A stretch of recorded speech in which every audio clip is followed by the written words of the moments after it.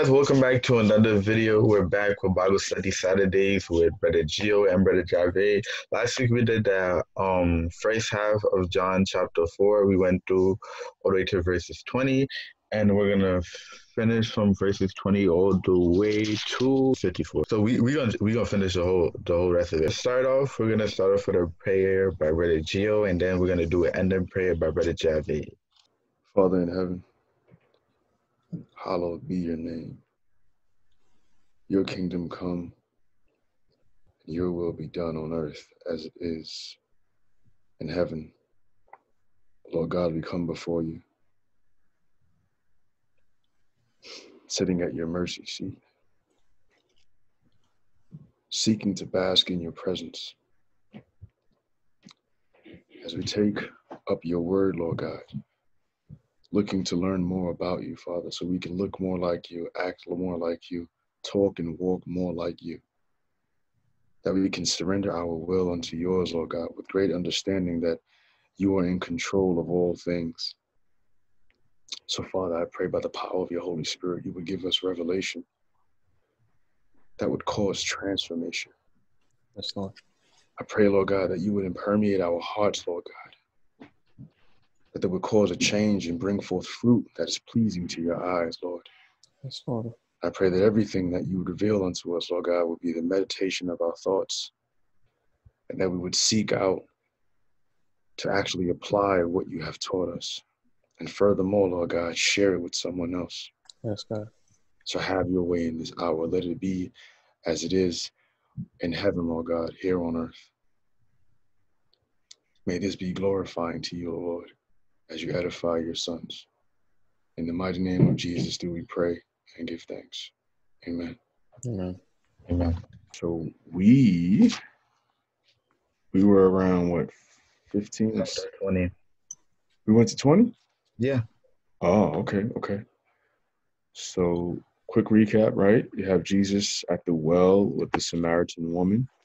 Yeah.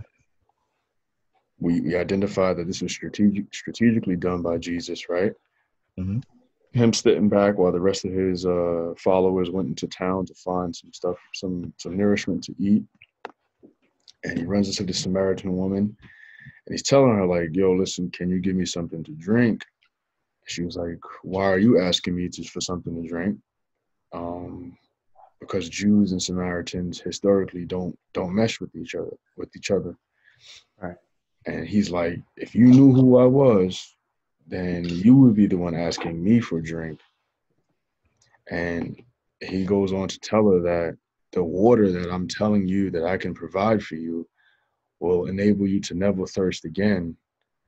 And Jave pointed out something really important, that she was just stuck on the fact that I no longer have to come to this well twice a day in the heat, drop my bucket almost 100 feet, maybe even more, have to pull it up. I won't have to do this work anymore. She's fixated on the physical.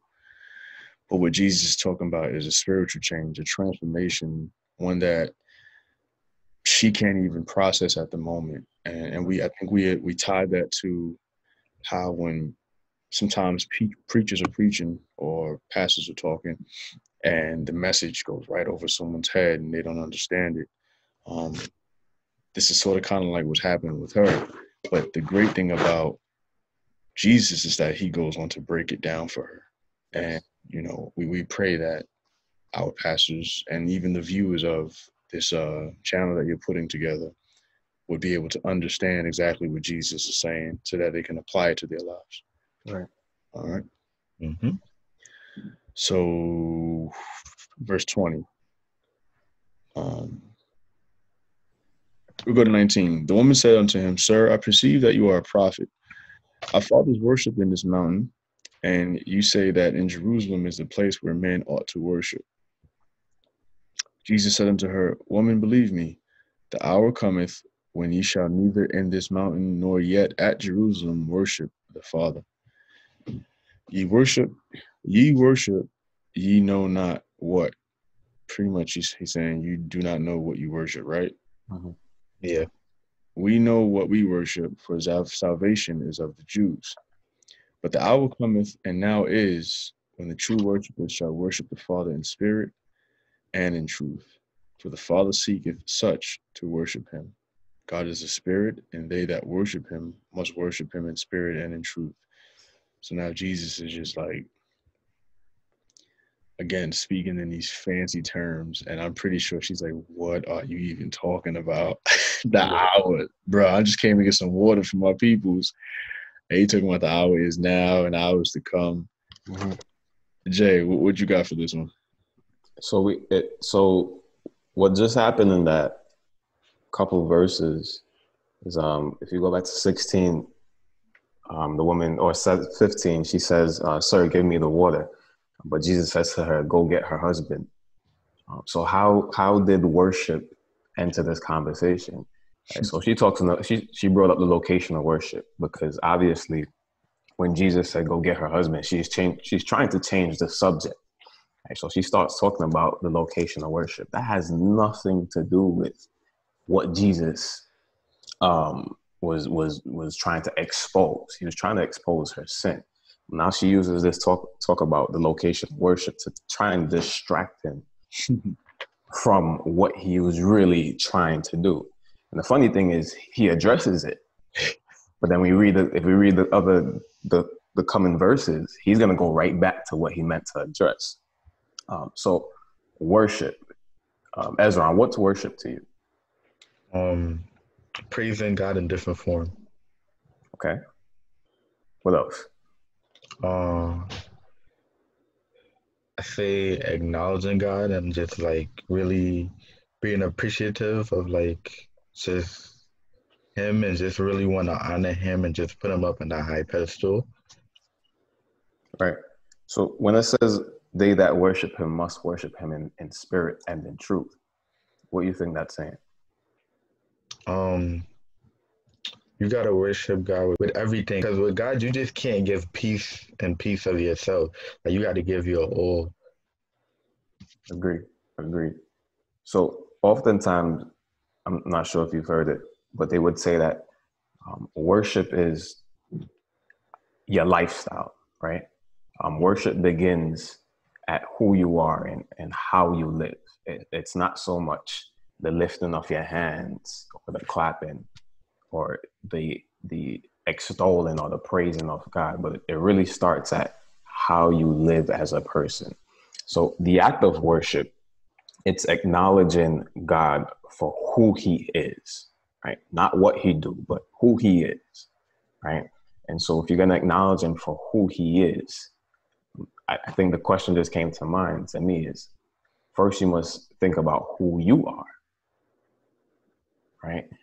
Because if worship is about lifestyle and who you are and how you live, then you must first examine that if you're going to truly worship him in spirit and in truth. And so Jesus said to her, the time is coming where the location of worship does not matter, right? You don't have to be at Malta Street to worship. And look at the time we're in right now, this virus, we're not at church, the physical building. And so Jesus is saying the location doesn't matter. You don't have to be in Jerusalem, right? But they that worship me must worship in spirit and in truth. So Jesus being a spirit, he's everywhere at any time. He's omnipresent, meaning he's every single place at any given time, right? So when you worship God, you're connecting your spirit with his spirit. And this can happen anywhere. Right here where you are, you could be worshiping God, right? But your biggest act of worship is how you live, right? Your life should be an act of worship, right? So it's far beyond just lifting your hands and praising God, but it's how you live, how you interact with others, how you speak to others, right? How you treat others, right? What you say, what you do, so on and so forth. So that's my take real quick. That's really key. I don't want us to just kind of glaze over what Jay just said. That worship is a lifestyle. Bro, every decision you make, even the ones you think about and don't make, that's all a part of worshiping. Yeah. like crazy thoughts will come in your head, and it's your job to cast those thoughts down and get them out of your head, and not by your own strength or your own might, but by replacing those thoughts with the Word of God, right? Just really, I want you to really, when you post this video, if you can, if you just put some emphasis on worshiping, Right. and that it means it's your lifestyle. People use the word Christianity so loosely, but the early Christians, if and when we get to the book of Acts, you'll see that their lifestyle showed that they were Christians. They all came in, they all chipped in whatever they needed. Everybody brought all that they had, shared it. It was like a brotherhood. Like it was a relationship, one bond, one relationship, one mind, one accord. No one lacked. No one was in surplus. Anything you needed, it was right there. Mm-hmm. And I think that is truly the example of how God intended for us to live on earth. Yeah. And that's worship at its best. Okay? Yeah. So Jesus is real savvy. So, okay, sis, you want to go that route? You want to talk about your fathers and worshiping? Okay, I'll talk to you about worshiping. I'll tell you what worshiping is. All right? And then you'll see like he's going to switch it back. So we'll go to verse 25. It says, the woman says unto him, I know that the Messiah is coming, which is called Christ. When he is come, he will tell us all things. This is the reason why the Jews don't believe in Christ. They don't believe in Jesus. They think that he didn't come yet. This is their belief, right? Verse 26 is, Jesus said unto her, I that speak unto thee am he. Yo, I promise you. I promise you, if Jesus was to walk up to people right now and be like, yo, I am Jesus Christ, like, just pay attention to me. I'm trying to save your life. That's what he's doing to this lady right now. Yeah. And upon this came his disciples and marveled that he talked with the woman. Yet no man said, what seekest thou? Or why talkest thou with her? Remember, there's that Jew and Samaritan disconnect. They don't link with each other. But Jesus knew their thoughts, right? But nobody said anything. So verse 28, the woman then left her water pot and went away into the city and said unto the men, come see a man which told me all things that ever I did. Is not this the Christ? Then they went out of the city and came unto him. In the meanwhile, his disciples prayed him, saying, Master, eat. But he said unto them, I have meat to eat that ye know not of. I don't want to transition to that just yet. But you see what happened just now to the lady? It finally clicked. Mm-hmm.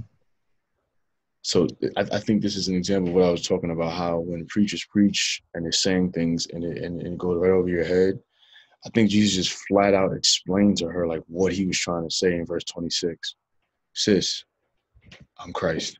Oh, straight. I'm Christ. Forget all the fluff and the parables I'm trying to speak to you about, everything that's to come. Right here, right now, I am Christ. And I want you. Yeah. I want you. Yeah. And immediately there's a shift. She forgets why she even came. She drops the water pot and she rushes back into town. Come see a man that told me everything. Yeah. Excited to share the love of God that she just encountered. Mm-hmm. Some of us, this is my last point. You can go ahead, Jay. Some of us present day new believers, we have the same encounter with Christ in church on Sunday.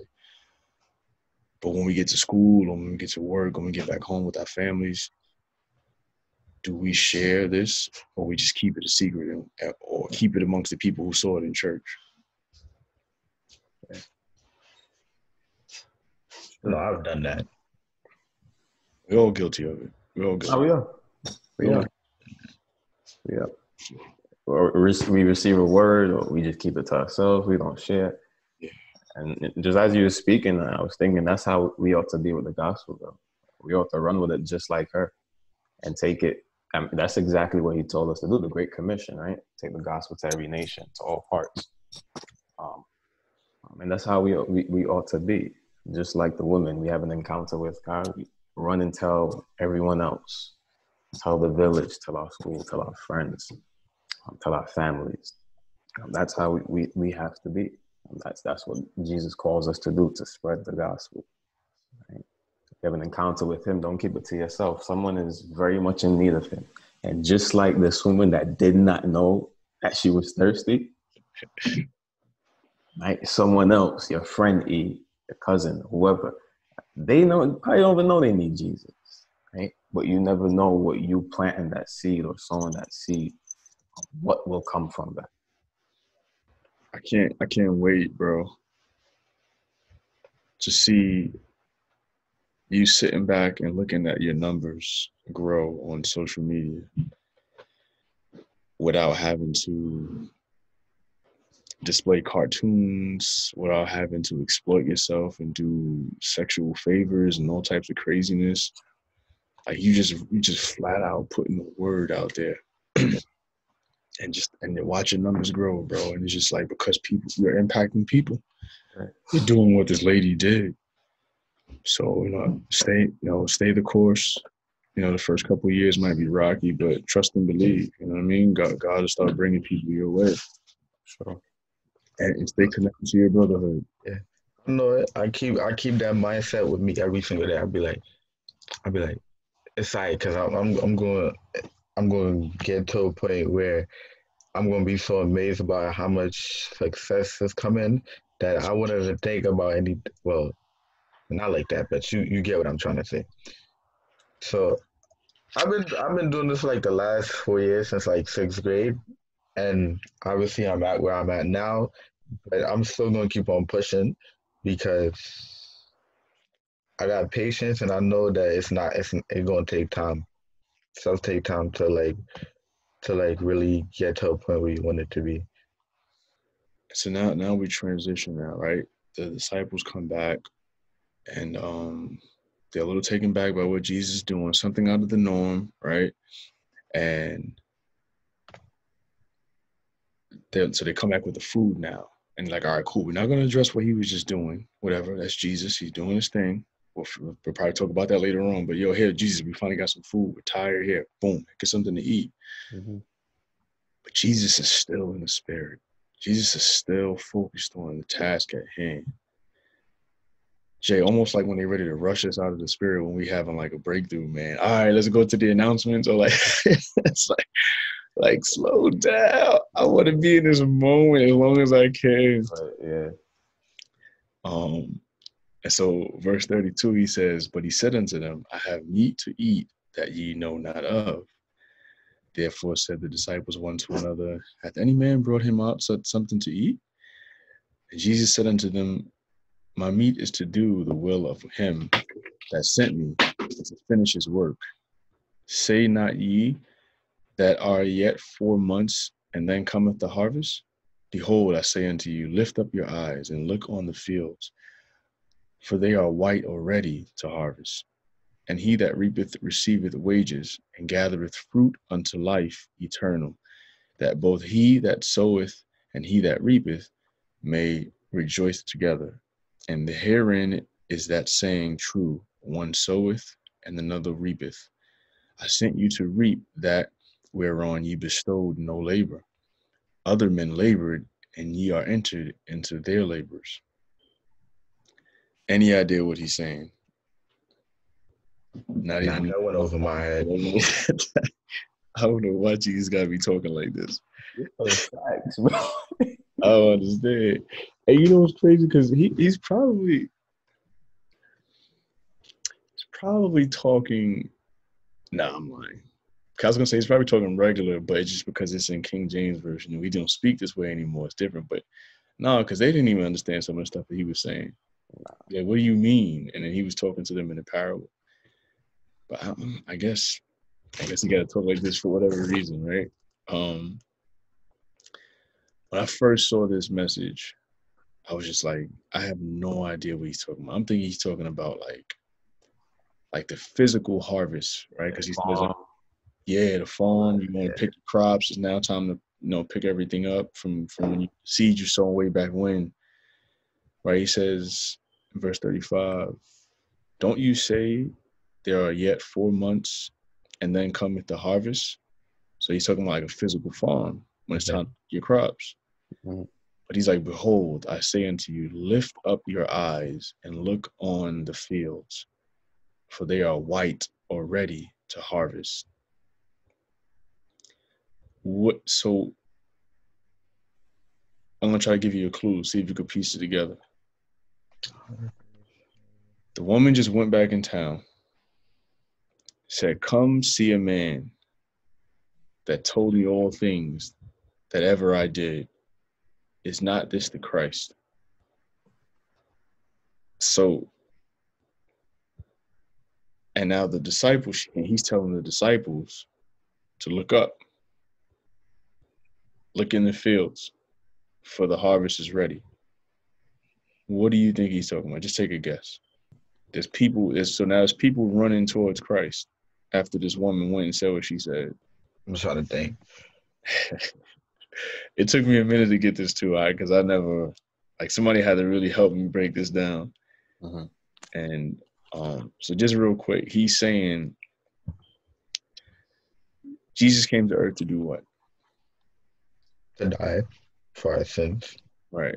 And to try to get as many people to believe in him so that they won't have to die, right? To accept him. Yeah. And so, like Jay just said earlier, the Great Commission, go out and spread the word. The purpose of spreading the word is for you to plant the seed and prayerfully that people would receive the word and be reconciled back to Christ. That they would receive what you said, believe in Christ, and start to follow him, right? Start to worship. Yeah. Jesus is saying that to his disciples, my brothers, listen, I know you're focused on food and the harvest and whatnot, but right now my focus is to do the will of God. Mm-hmm. And that's to come out here and spread the love, letting them know that I'm here for them. Okay. They ought to worship me and serve me. Look up. You see all these people? So there's a bunch of people coming from the Samaritan village towards Jesus. That's the field he's told his disciples to look at. Why is he telling disciples to look at the people that's coming towards him? He about to do something? Yeah, you better believe he is. What did he just do to the woman? He did what Jesus do. Yeah, he had an encounter with her, and now she's a believer. So she went and spread the word, and they come in. Oh, nah, he just dropped one seed in one person, and look how much it brought back. Right. You think if you plant that the objective is to plant one orange seed or one apple seed, and you think that from that a whole tree of apple seeds are going to grow from one seed. He dropped one seed in this Samaritan woman, and now the whole village is coming to Christ. And that's the harvest. You understand what a harvest is? Okay, all right. Okay, so all right, y'all, they're not talking about the physical harvest. Okay, all right, I get that. Harvest time just means that, listen, let's say you planted some seeds back in,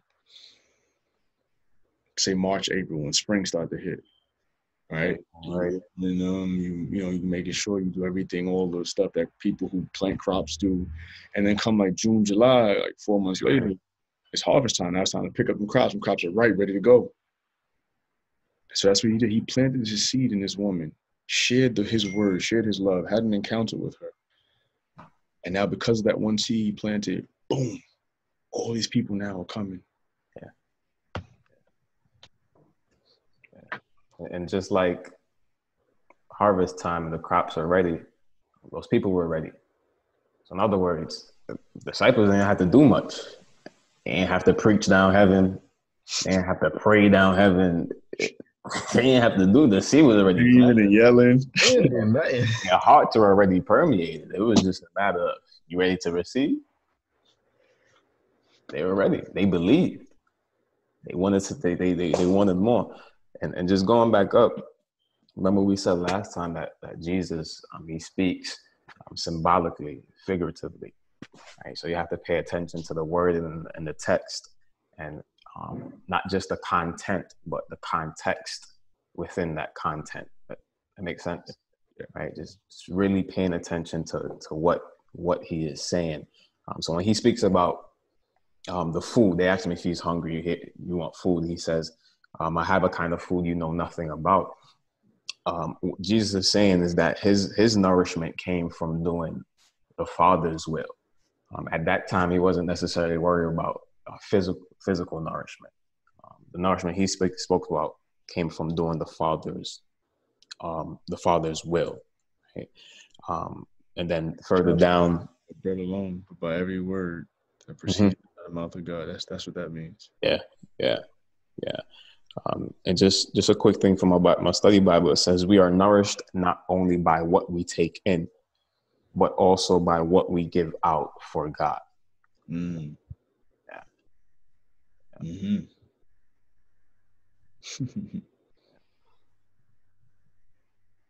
So spiritual nourishment comes from doing God's will and helping to bring his work of salvation to completion. So I'm pretty sure when you see the 30 views in one day, it motivates you to make more videos, right? Of course. Yeah. And so it is, you see one soul saved. Oh, it's an amazing thing. It's a celebration. You know, I was thinking earlier too, G, when we was going over verse 27 and into 30. Mm-hmm. Like, do we really even celebrate someone coming to Christ anymore? Like, I remember it used to be the big thing. Like, everybody hug, everybody cheer, rejoice. Now it's like, you got to tell people. Rejoice. You gotta tell them that another soul was added to the kingdom. You gotta force them to praise God for that. I'm like, nah, we should be happy, just like the angels in heaven are rejoicing. Yeah, so too we should be rejoicing for our brother or our sister that has answered the call, accepted Christ as their Lord and personal Savior. We gotta be happy for that one soul. Man, such a powerful passage. Yeah. Let me just read this part real quick from my study Bible. It says, sometimes Christians make excuses or excuse themselves from witnessing by saying that their family or friends aren't ready to believe. Jesus, however, makes it clear that around us, a continual harvest waits to be reaped. Don't let Jesus find you making excuses. Right? Look around, you will find people ready to hear God's word. That's so, in our time, such a prevalent thing. We look around, sometimes we feel like the minority in terms of being Christians and serving God because everyone is for the world. But we never know. That same person listening to rap and hip hop and wilding out, be that same person the minute you share God's word with them, be that same person ready to receive. So let's not make excuses about sharing God's word, but just like the woman, come and see a man. That's big, Jay. Yeah. Sharing that word, brother. Mm-hmm. That evangelical portion that we stumble upon for some reason. Jesus is not even asking us to save anybody. He's just asking us to share the word. He do the saving. And he said, yo, if they reject you, he said, dust the dust, the dirt off your sandals, keep it pushing. So, yo, share the word and let him do the saving. He'll bring forth the increase. Just sow the seed. And that's it. That's what I'm doing right now, sharing the word. We on 39 right now. Okay. Many of the Samaritans of that city believed on him for the saying of the woman, which testified, he told me all that I ever did. Just her testimony, bro. Her encounter with Christ caused many people to believe. So the things that we go through in life, we probably shouldn't hide them and hold them from other people, because that could be the reason why. That could be like that thing, like the door that could open up the doorway for people to hear what God has to say to them. Yeah. And it's your testimony is pretty much saying to them, if God can do that for you, and I'm in that same situation, you know what I'm saying, he's able to do that for me as well. So it lets them know that you're not alone. Someone else is going through this or has been through this, but God got them through it. The enemy has us to think that we're an island of our own, and what we're going through, nobody will understand or could help us get out of it. Yeah. But the word of God tells us to share, confess to one another, so that we can help each other through and pray each other through. Okay. Verse 40 says, so when the Samaritans were come unto him, this is the harvest we were just talking about. Like all these people are coming out, like all these fruits are coming, right? All the vegetables are coming. So when the Samaritans were come unto him, they besought him that he would tarry with them. And he abode there 3 days, aka the Samaritans came and said, Jesus, can you stay with us, please? We want to be in your presence. And he stayed with them for 2 days, it says. Verse 41, and many more believed because of his own words. So now they had their own encounter. It just started from a testimony, but now they had their own encounter with Christ. And now it's because of that, many more believe. Some probably just came out just to see what the hype was about. Mm-hmm. Right? And now they're like, oh, snap. Now this is the real deal. They saw it with their own 2 eyes. That's so dope. That's why I be telling y'all to bring y'all friends out to Friday youth service, man. Because of your relationship with them alone would just cause them to come out. Because your testimony is powerful enough just to bring them out, and then they might hear us say something or do something or witness something, and that in turn might cause them to start believing in Christ. In verse 42 it says, and said unto the woman, now we believe, not because of your saying, for we have heard of him ourselves, and know that this is indeed the Christ, the Savior of the world. See, like some people didn't believe based on what she was saying, but they came because of who she was, that she was a part of the town, and her testimony was just enough. Right. Verse 43 says, now after 2 days, he departed from there and went into Galilee. For Jesus himself testified that a prophet hath no honor in his own country.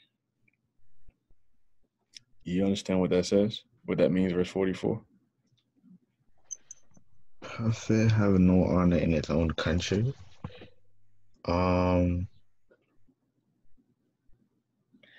If you went in right now, that's what he's saying. These people not gonna listen to me because they grew up with me, they know me. Yeah, that's what I was about to say. I was about to say that like his own people like wouldn't listen to him or like take him like serious. So yeah, that's what Jesus is saying. Like they're not gonna receive him, right? To them, he's just the carpenter's son. Verse 45.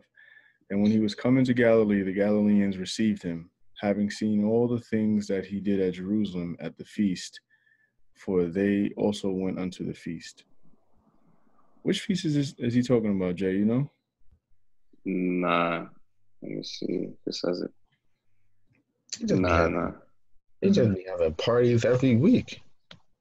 Well, yeah. Remember, I think there's like 3. There's like the Feast of Weeks, the Feast of Unleavened Bread, right. Passover. Yeah. Like 3 things that they celebrate every so often. Yeah. Like things that happened back when Moses was in charge. They still carry those traditions. So that's probably what this was. So Jesus came again into Cana of Galilee, where he made the water wine. And there was a certain nobleman whose son was sick at Capernaum.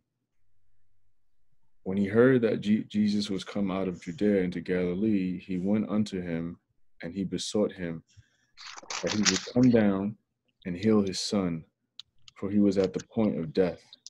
Then said Jesus unto him, except ye see signs and wonders, you will not believe. The nobleman said unto him, Sir, come down ere my child die. Come down lest my child will die. And Jesus said unto him, Go thy way, thy son liveth. And the man believed the word that Jesus had spoken unto him, and he went his way. You understand what just happened? Yeah. So that nobleman, he was here when Jesus was giving like his testimony, little preach, and that kind of like let's say like motivate him and like kind of like help him more to convince like that like Jesus is real and like his power is, and because like his son was like sick and he like now realizing the capability and how powerful Jesus is, he want Jesus to heal his son. Yeah. So the thing, yeah, Joe. Right here where we looking at the Jews and the Galileans. The Galileans, even though they welcomed Jesus, their welcome was based on the miracles that he did or they heard about. It wasn't necessarily true faith. And so in verse 48, where he says, will you never believe in me unless you see miraculous signs and wonders?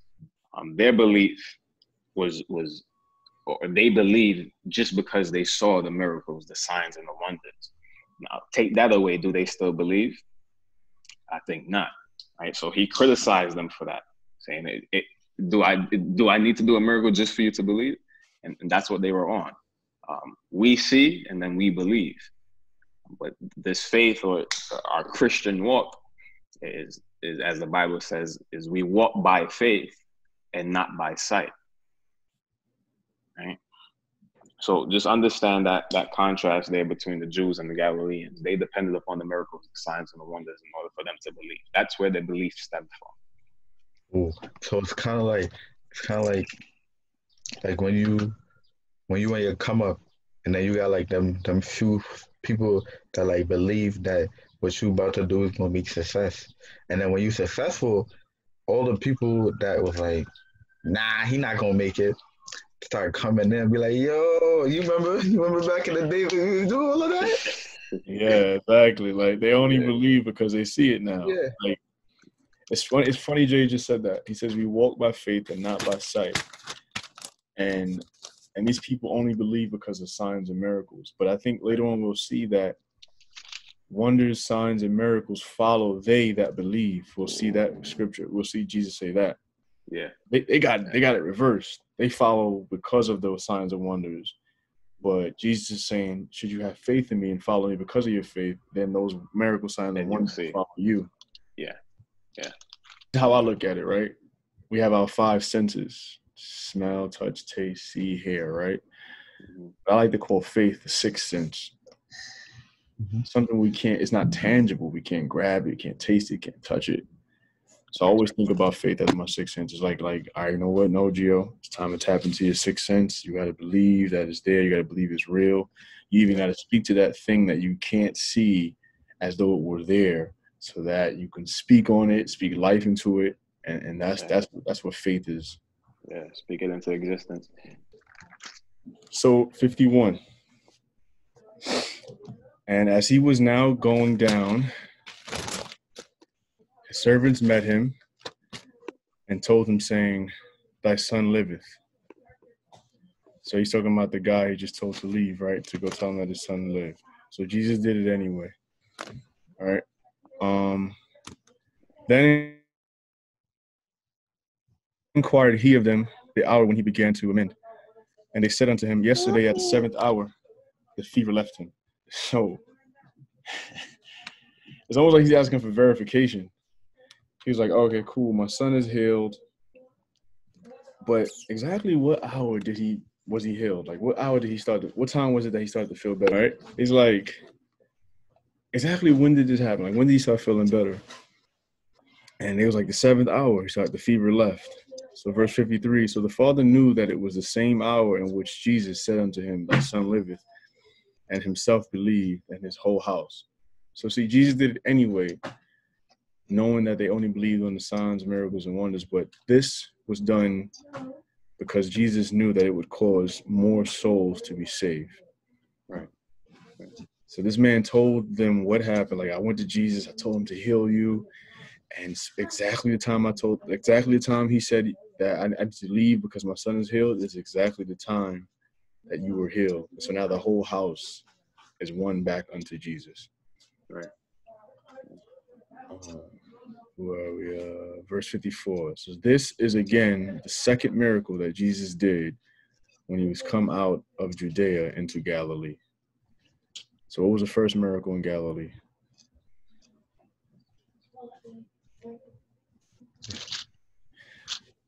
Sherry started singing the song. Water you turned into wine. Yeah, he turned the water into wine. Yeah, I think you remember where he was? He was at I think, was that a party or a wedding? I think that was a wedding. He was at the wedding. Yeah. At the wedding. Yep. That's probably the feast, bro, that he was talking about. Because I'm looking at it now in chapter 2. What's that? I got it. Verse 9 says, when the ruler of the feast had tasted the water that was made wine, he knew not whence it was. Like, he didn't know where it came from. Right, okay. I wonder if that's the feast that he's talking about, the Galileans attended. Probably. And he spoke about it in 48. I mean, chapter 4, verse 45. Yeah.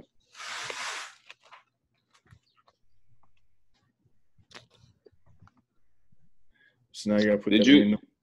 Go ahead. Sidebar, did you get that? You said the two festivals, right? Passover. Oh yeah. Passover. What do you call it? What did I say? I said, I think it's the Feast of Unleavened Bread. That's so. What I see here, I guess that's the same thing. The festival of Passover and unleavened bread. I guess that's the same. That might be the same thing. Yeah, and then it's the festival of Pentecost. There you go. Also, yeah, the festival of shelters. They probably just called the same thing 2 different names. I think that second one you just said, I don't think it happened yet. Which one? The festival of shelters? Yeah, I never even heard of that one. Which one is that one? Mm-hmm. I ain't heard of that. I can't tell you off the top of the head. Yeah, the Pentecost one didn't happen yet, so because we should figure out what feast they were talking about, but it might be this party that he's talking about in chapter 2. Back in 2. Yeah. But so I know it's like the Feast of Weeks, and that's 7 Passovers. After 7 Passovers, I think it's the 50th week. That's the same thing as Pentecost, the festival of Pentecost. That might be right. Yeah. Feast of Weeks might be the same thing at Pentecost. Yeah, it's also called the Festival of Harvest or the Feast of Festival of Weeks. Festival of Weeks, there you go. Yeah. Mm-hmm. Okay, so that's a separate entity. Yeah, that was a sidebar. Yeah, we'll talk about that later when we get to that point. But yeah, that's chapter 4 for you, bro. Chapter was crazy. Yeah, that was heavy. That was heavy. A lot of good stuff in there. Jesus met up with the woman of Samaria. Started talking game to her. She was confused. She was like, what is this man talking about? But God kept going. She tried to switch the conversation, but Jesus kept doing his thing. And after she finally got the message and understand what he was trying to say, and then went back to the village, spread the word, then came back. Jesus talked with them, then Jesus went, and he went to Judea and Galilee, the nobleman came up to him and asked him to heal his son. I think at first Jesus like was hesitant about doing it because obviously he knew that like the man only believed him based on his work and not really too much by like faith and actually believing what God can do. But Jesus did it anyways because him performing that miracle would lead that nobleman to talk to more people that he know and get more people involved in Christ. And the dope thing, I know you're about to close out, but the dope thing about that ending with that man and his son being sick, Jesus never went to the house. Jesus never went to the house. And this isn't even a chapter where it says Jesus just sends his word and the person was healed. This ain't even that chapter. But even this and in this chapter 4, Jesus never went to the house. He just spoke the word. Yo, I dare hear Jesus in a Caribbean accent telling like, "Go, man, go." And I don't know why I hear him speaking like that, telling the man to get out his face, like, "Go." You're picking, something crazy like that. However y'all would say it. But that's. This is why I can't with him. I can't. I'm telling you, yo, I need to start my own major hype joint. Yeah, sure. How Americans perceive Caribbean people. No lie. Shout out to you, bro. I love that you were able to articulate what you learned through the study, that you really understood it. And that's the major thing, man, that we're not just here talking, but you actually understanding what's going on in the scriptures. So, big ups to you. Shout out to you. That's what it's all about. Yeah, the next step is to start applying it now. Now you're getting the understanding of it. The next step is to try to start applying it in the spiritual and in the physical. Absolutely. Father, we bless you and we thank you. Thank you. Thank you so much for this time that we are able to set aside to seek you in your word, to seek wisdom, knowledge, and understanding. We thank you for the Holy Spirit that brought forth understanding and revelation. We thank you, God, for the brotherhood. We pray that you will continue to have your way. And we pray, God, as we have discussed, as we have shared, as we have discovered, we pray now that by the power of your Holy Spirit, you will help us to apply it. In the name of Jesus, we pray. We pray that you will continue to have your way. I pray that there will be a continual thirst and hunger, not just for righteousness, but for your word, and to continue to seek your face. We pray that you will bless everything that we're doing, for everything that we do is to the honor and glory of your name. We pray, oh God, that you will continue to use Esron, that your hand will continue to be upon him. We pray that you will seal him in the name of Jesus. I come against every plan of the enemy right now. We know the enemy is upset.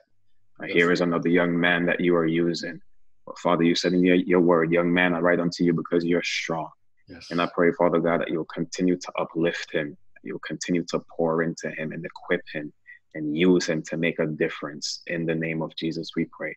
So continue to have your way in and through our lives. And let us be not just hearers of your word, but doers of your word as well. Yeah. And just like this woman, I pray, Father God, that you will give us the courage, that you will give us the strength to say to our peers, to say to those that we're surrounded by, to say to our co-workers and our friends and our families, come and see a man.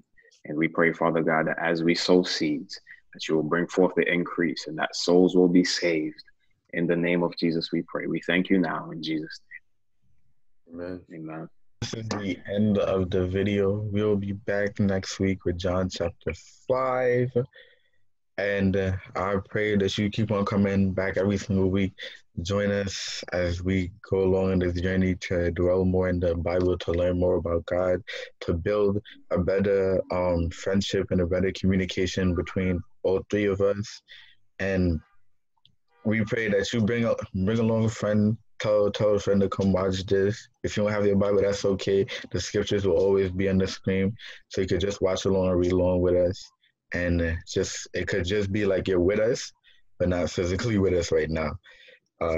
That's it. Please like, subscribe. Peace.